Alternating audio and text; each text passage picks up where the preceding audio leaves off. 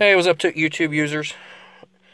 I'm doing a video on an 06 Chevy Silverado. It's a base plain Jane work model. Rubber floors, AC, no CD player, no cruise control, no power, nothing. It's got a 4.8 liter V8 two-wheel drive. And as you can see, the lights on here are kind of dim. But everything works. Got 200,000 miles on it. But I wanted a temperature gauge for the trans, so I went out and bought a cluster with one in it. Got it offline, had it shipped. So I want to install it and see if it works. So let's give it a whirl. Pop this one out and pop it in.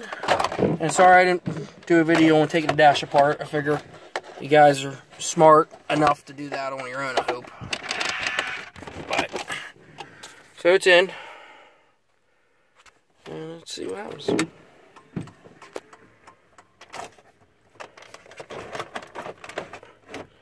And wow, it works.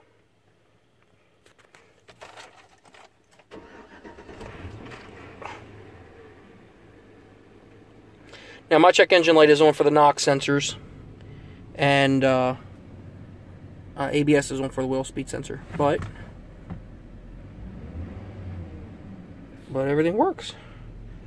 So I would say if you're going to do a swap, definitely make sure that this, for your indicator for your gear shifter, stays the same between the clusters. Do not differ, as in some had a digital spot, some had this. Make sure this stays the same, and then you can put one of these in there. I don't believe it's going to work for a 6-cylinder, but it should work for all V8 models.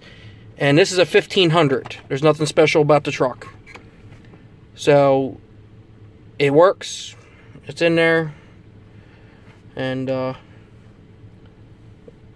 guys have any questions, let me know. But miles will change, obviously. But it does work. So let me know if you got any questions, comment, click the subscribe button to see other videos. And if you guys want to know anything about certain clusters, still swap, shoot me a message. Thanks for watching.